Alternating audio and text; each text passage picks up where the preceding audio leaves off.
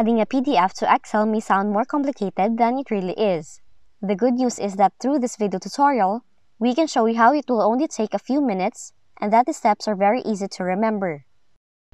So once you have the Excel file open in your device, go to the Insert tab, and under the Text section, you have to choose the Object option. And when the Object window appears, click on the Create from File tab, followed by the Browse option, then locate your PDF file, and select OK.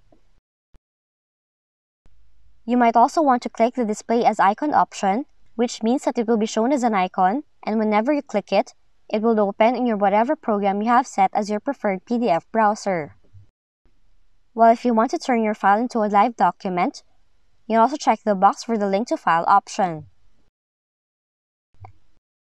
However, it is also possible to choose both options, and by doing so, a less obtrusive way of reaching your file is created.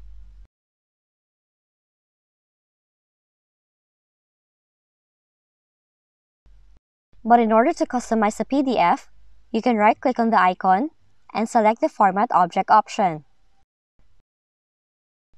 Now in here, the new window will give you various options, like for an example, you can do such things as crop, modify the size, change the color, and if you don't want the icon to show up when you print it out, go to Properties, and you have to check the box that says Print Object.